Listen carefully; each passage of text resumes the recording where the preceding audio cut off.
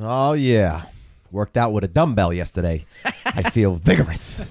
If you want to get in contact with us, you can hit us up at Twitter or on Twitter. At Twitter on the FF Dynasty. Swing on by at my Twitter. You can find us at the FF Dynasty. We all have individual handles. You can find me at IMC Myers. You can find Jay Wayne at Jay Wayne's World. And you can maybe find Big Co at Dynasty Big Co. Lights are off. Lights are typically off over there. It's not Motel 6. Curtains are shut. No.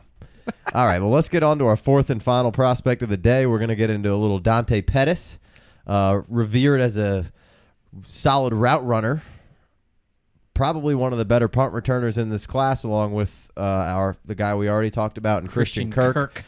A great attribute from both of those guys, and it's really exciting to see the punt ball and kick returning is phenomenal. It's really fun to see the ball in those guys' hands. You feel the excitement in the crowd in the air. They can go at any point in time, and the whole team knows it, so they're all blocking their ass off. It's really a fun thing to watch as far as the whole team aspect goes. Speaking of he is electric. Fun thing to watch, the video of all 9 punt returns to set the career mark for the NCAA. That's a fun video, and Casey says probably a lot when something's definitely, and he's definitely one of the best, if not the best, kick returner. Him and Christian Kirk are leading the pack in this group. I don't care what anybody says. Saquon, Rashad Penny. They're good, but Dante Pettis is when it comes to actually doing those returns, is nasty. Yeah. So this guy didn't participate in the combine. I think he had a little hamstring issue or some injury. sort of a leg injury. But I mean, and it's kind of hard to figure out what this guy's weight and height is. Yeah. Various discrepancies across all of the boards. Sure. There's no way he's 6'3", I don't think. No, I got him at either 6'1", 195 or 6 foot 189. He does. I mean, he's all legs though, so he might be 6'2". This cat. He's either 6'1" or 6 foot. I'm gonna give him 6'2". He's not. I saw a screenshot of him walking into a bank. Right there beside the little meter on it's the wall. It's the socks that trick you. Long socks. Yeah. He's like, can I get some extra long socks? Makes me look taller. Yeah. Well, so it's tough to gauge how fast this guy really is. I don't think he's quite a burner, but he's got some solid speed to his game. Good enough speed, but doesn't make me like. He's not a guy that I think can rely on just being so fast that he's just a vertical burner. Oh, definitely not. Down the field, but he is, again, revered as a solid route runner, and you can see that in his game. Yeah, for a guy that's returning kicks, he's not scaring the defense with his speed, but the combination... The field vision. Right, the combination of his change of pace, the combination of his vision and ability to see things opening up in front of him, and then now his route running makes him hard to defend. He's not scaring you with his speed for sure, but he's the combination of everything he brings to the table. The defender's like, I don't know what this dude's about to do. Yeah, no, it's true. They classify him as having a quite a diverse route tree. I didn't see that. Watching all the tape that you can find on him, it's mostly a bunch of comebacks and out routes. Outs, and then some vertical shots, corners.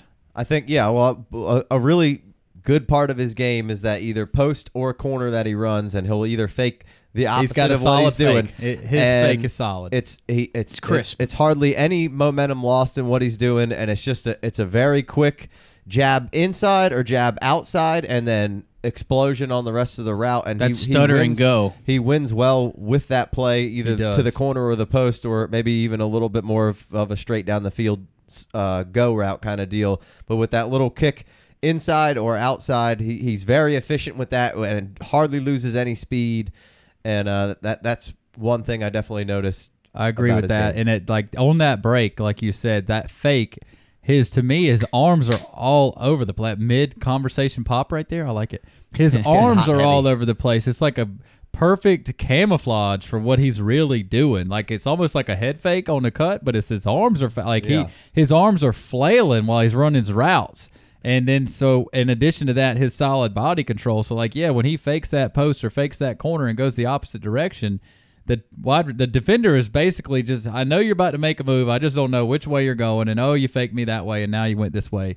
He does make some defenders look silly, and he's got solid fakes. Yeah, I like his bag of tricks. He's very fluid. And I like he's got a whole bag of moves to gain a little bit of separation, maybe for his lack of true top end speed. Right. I mean, but even though he has maybe not the true top end speed, but he does get up on the defenders in a hurry. Yeah, he's pressing them pretty well. He eats up the cushion well, which is a big factor in route running. Gets those legs. He's all legs. Gets pretty those things fast, moving. Pretty fast off the line of scrimmage as well. He's got good hip sinkage.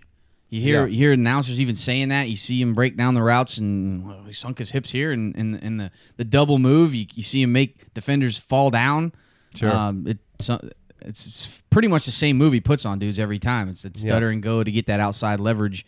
But I mean, the change of direction is pretty good, like you guys mentioned. He's a long strider. He can make the wow one-handed catch while his other arm's being held.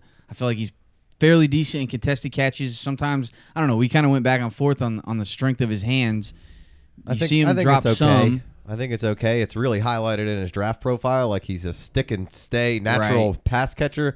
I don't necessarily see that. I see some drops here and there, and I see some balls knocked out of his hands here and there. And to highlight that, to me is like, what are you talking about? I don't see it. I don't. And they say his concentration in traffic is great. Like I also don't really see that.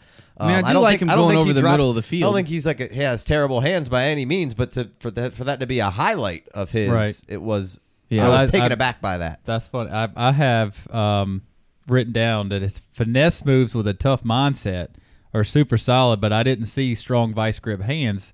But he doesn't necessarily have to have them because he's creating separation. And he's not fighting that contested catch on most of his routes where he's run a good route and the quarterback puts a good ball out there because he's got space where he could just grab it and not have to necessarily vice it. He doesn't have to Des Bryant it away from somebody. Yeah. A lot of wide open catches on those, like a lot of deep, like intermediate outs and kind of quick comebacks are a lot of what his tape makes up. And then there's some of that vertical game in there. But a lot of the times he's just wide open in a big space in a zone. Pac-12 defense. Yeah. But there are some contested catches that you can highlight and see. Just like you said with Kirk when they're talking about busted coverages, he's earned some of those busted zone things of being great at running routes. Or just earned a good cushion. Earned that separation. Earned that separation for a nice easy catch. He earned that easy catch so he didn't have to fight off the defender at the top of the route or the bottom of the route if he's coming back or wherever because he earned it.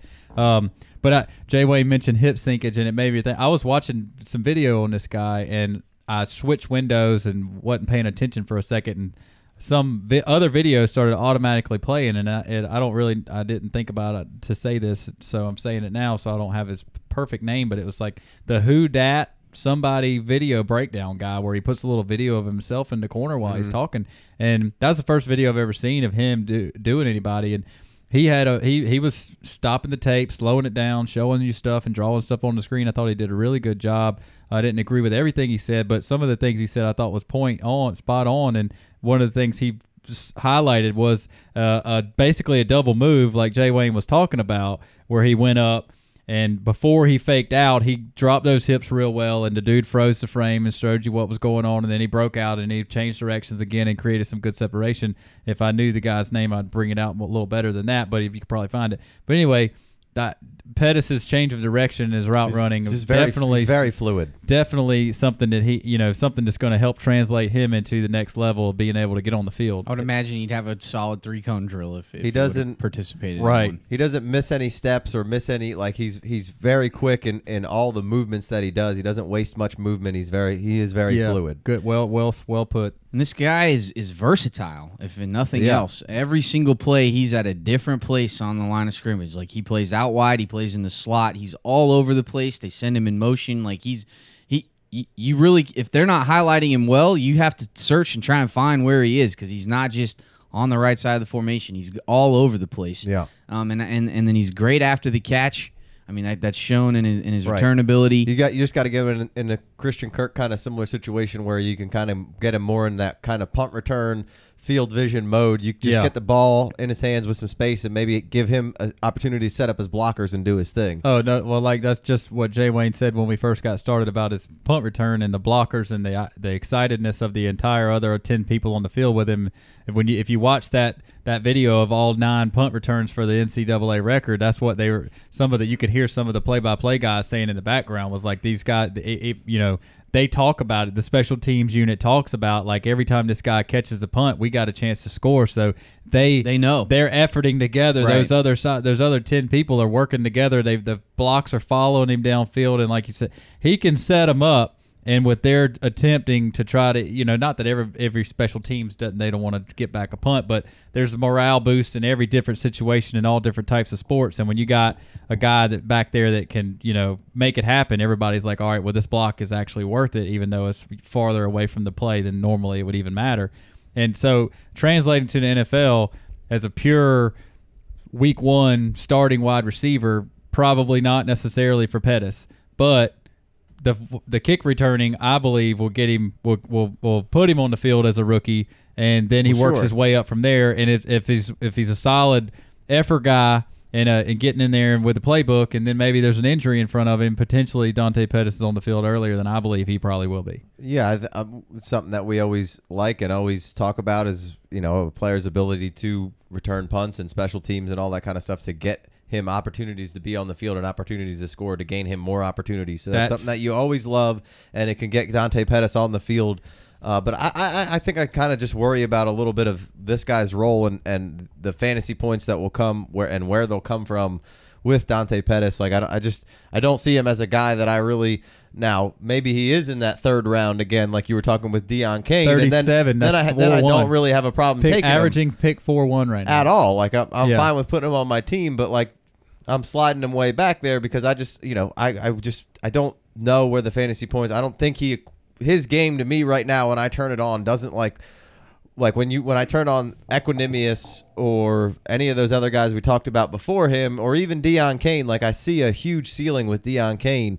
I just don't know where the ceiling is with Pettis. Like I like his game and I like the punt returning and all that kind of stuff. I just worry about like how he's going to earn a role as a receiver. Like he just seems like he's going to be kind of average. As to me, when I turn on, he just looks like an average NFL receiver. No doubt, but at the same time, if he was to fall in the right system, sure. If he was to fall in the right system, a la like a Wes Welker wasn't Wes Welker until Belichick got his hands on him.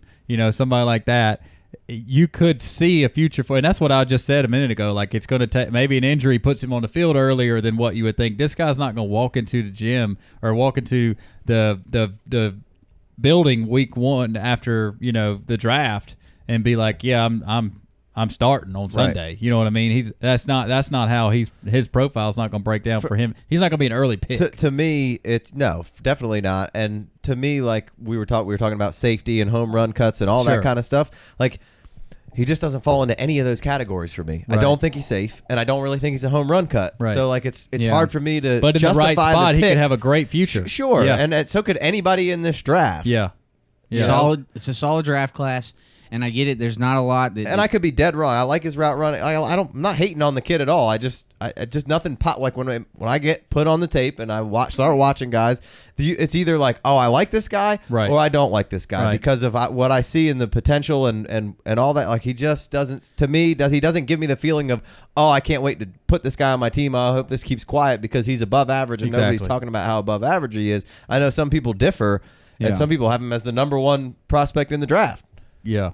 Yeah, I don't see that. I agree with you that there's not a ton of flashiness. There's not a ton of pop to his game. You have to sit there and watch through several games, and then you'll see some flashes. There's some flashes, but it's not consistent enough. But the crispness of the route running, and I think there's solid hands, and the efforting is definitely not an issue. Like one of the best things to watch about this dude is his blocking. Great, solid blocker. Crushing blocking. Great point, Jay Wayne. Busts off, springs Gaskin for a bunch of big runs. Not that Gaskin needs much help. Well, if we're gonna sit here and talk about Washington and the tape you want to watch, I mean, Gaskin. I've been watching all this Pettis tape, and it's just Gaskin's right. amazing. Right, love this guy. He's so fun to watch. Like that's the special player on this team. He's incredible. But I mean, a lot of those big runs, you see Pettis is downfield. Yeah, no, for sure. His dude rarely makes a tackle. It's really good to see the comeback to the ball. He's decent on a scramble drill. He's going to come back and help his quarterback out. Another knock, though, you don't always see him getting 2 feet in bounds. He doesn't have the 2-toe drag thing going on. There's a lot of college catches that won't count in the NFL that you see on the film. He does have good extension. He doesn't always unnecessarily leave the ground, which I like, but he doesn't always get those 2 feet in bounds. That's something he's going to have to work on. But I think he's going to put in the time and the effort. He's renowned for his work ethic. Well-spoken kid. He's a little soft-spoken though. They question his alpha maleness, right? And whether or not he can be that alpha male receiver, I don't think so. But he's definitely you can't have too many alpha males on a team. True. That's true. But this kid, he comes from an athletic family. His father won 4 Gold Gloves as a center fielder, played 11 seasons in the major leagues. His cousin, Austin Pettis, played 4 years for the Rams. So he's in a family that knows how to be a professional athlete and take care of your body and do the things that are necessary from a professional standpoint, which that's very appealing. And I think he's going to get on the field because of this punt returning and blocking. He's got the intangibles. But to your point that you made a long time ago, like I don't know how much of that is going to translate to fantasy points. But, I mean, if we're talking... He could be a really good player for a team. Right. I just don't know if he's going to equate to I think you'll have a carear, but at 4-1, I mean, fourth-round wide receiver here, sure. There's... I mean, like, how in the world did Danny Amendola ever help anybody's fantasy team? You know, it happened. Wow, he helped that fantasy team last year. Me too. So, but, like, sometimes a guy's a sum of his parts instead of just having that big... that bully factor on one thing he does very, very well. Right. And, like... So he's a career punt return leader for the NCAA. His kickoffs are right there with it, with maybe 5 touchdowns, 9 punt returns. So he's obviously really, really good with the ball in his hands, with looking at the field in front of him. The league needs Cordell Patterson. His vision is elite, because if it wasn't, he wouldn't be getting those types of plays. Right. So he's got elite vision with the ball in his hands, and if you add that with the route running, and add that with the right team, the right spot, the right system, this guy's got he might have a really good future. But when you're talking about your fantasy football team, you have to play in the odds. And like y'all are saying here, I completely agree. It may not ever happen for your fantasy team with this guy on your team. It may not ever happen, but it could be really good. And if it's but crisp route running in solid hands, it could evolve. That's a nice thing to have. It's a nice piece. Great building blocks. It's a great building block. But I mean, there's just. Almost any of these players in this draft, or later round picks in the draft, or later round picks in any draft, like, it's situational, and sometimes it doesn't work out because of the scheme you go to, or you don't get a chance, or all that kind of stuff. Maybe it takes a couple of years for you to develop, all those kind of things. But what you're saying, like, I understand it, but like that's anybody who's playing Division I college football for the most part, who's a top end athlete here. Yeah. But so we talked about Deion Kane and Mike Williams being, Deion Williams left and Deion Kane didn't quite fill into that alpha dog role. Well, you just had a guy in John Ross, who was a first-round pick in the league in 2016, I guess that was. Yeah. That was a 16 Well, no, season? He was drafted in 2017. But it was he played 16, right? Yeah, he played in 16. 17, Pettis is on his own. So in 16, John Ross has 81 catches for 1,100 yards and 17 touchdowns. Has a nice season. And Pettis has a great season as well. 53 catches, 822 yards, averages 15 a catch, has 15 touchdowns. So has a really nice season. But then not that much changes, at least as far, I don't know if the offensive line, I've studied up on my Washington as much as I should be. Right. I don't know if the line maybe lost some players, but they didn't lose Gaskin. And but they did lose John Ross. We know they lost John Ross. And the numbers, they go up to 63 catches, 761, 12 yards average. So all that stuff basically goes down except for the amount of receptions that he got. And the touchdowns go to 7. Yeah. So you would like to see a guy in this situation, you would like to see him be able to fill into that John Ross role and get those kind of targets and excel with them. Obviously, John Ross was a first-round draft pick, and he was a burner, and all that kind of stuff. 4.22. But, again, just another kind of fell into maybe a little bit more of mediocrity and average. Once he became the guy. With the same quarterback. But this is why he's not being drafted exactly in the first round. Right. Yeah, when you're the guy, you see the best defender every play, too. Right. So, all right, well, does that do it for Dante Pettis? Yeah, so we're basically at 10 now. Yep. And we've walked through 5. We got Kirk at 5, we got Miller at 6. We have ESB at 7, you have Kane at 7, basically. So Pettis has fallen in In line here? That beer's really coming up, huh? Yeah, I just had a burp. I mean, Gallup. I got to take Gallup. So, you are right. You are right. We cut out Gallup in this conversation, and I believe maybe I give Gallup the nod over ESB. Yeah. I feel like Safeness? Gallup's pretty safe as well. I'm taking the guy growing into the 6'5" frame. That's fine. It's hard to argue with that. Sure, it is very to argue hard. that. We made a nice case for him, I suppose. People Sure. like him. There's a lot to like around there, but Gallup's Name just cachet. really good at everything. Yeah. So I'm gonna. I said I have firmly ESB at 7. I'm going ESB at 8. Okay. Kane at 9. Pettis at 10. Out of the guys we've broken down, Yeah. where I'm there. I think I've done some further analysis on some other guys. I think I'd probably have to put Traquan Smith up in here above Pettis. I think he's got a little bit more explosive ability. I don't want to speak too much on it because I'm not prepared to, but I mean that guy is definitely deserves a conversation in top 10. Yeah, and it's given everything we just kind of talked about Pettis here, I'm gonna take a swing for the fence on a 6'5", 228 Alden Tate before I Slow grab. 40. Slow 40. That's all right. There's Kelvin. Alden Tate's like the opposite of Brown. Like Yeah. they're the same size and height, but Brown's fast but can't post up. But And Alden Tate can Tate could post be- up like he- a mofo. He could be a Kelvin Benjamin or something like that, and Or- I could take touchdowns. Yeah, I mean, I like Tate. I liked That's him a lot before the combine in the net, and then nobody likes him now because he ran a slow. this is 40 what again. happens with guys like Michael Gallup, though. You get knocked for just being good across the board and Right. not Right. really great at anything. He's And we- average at everything. We forgot it. I forgot to even put him in this ranking because I wasn't even thinking about it. And But he's a really good receiver. in my but opinion, he probably deserves to be 6 or 7 there, and I'm going to put him at 7. I'll put ESB at 8, Kane at 9, Pettis at 10. Yeah, I think I'll flop Kane just because I gotta, but I That's can't your blame boy. You. I can't blame you. But Pettis is definitely a 10 for me overall. Out of the guys we broke down, right? And I tried to defend I him, think but he I would still slide have quite him a bit last. more once I break down more guys. That's possible. Yeah, like, that's I think, fair. I think That's I could fair. slide him to 11 just for Traquan off the rip. But all right. We're going to close up shop. yeah, I think that'll do it. Thanks for listening, everyone. Hope you enjoyed our rookie wide receiver breakdown. We all have individual Twitter handles. Tell us how you feel. At IMC Myers, at Dynasty Big Co, at Jay Wayne's World. You're listening to the FF Dynasty's Married to the Game. We also have a Twitter handle for that, at the FF Dynasty. If you're listening on YouTube, please hit subscribe. If you listen to the podcast, also hit subscribe. Go on iTunes, hit that 5-star review. You can catch us on any of your platforms of choice: Podbean, Stitcher, Google Play, TuneIn Radio, iHeart Radio, all of the above. Please and thank you.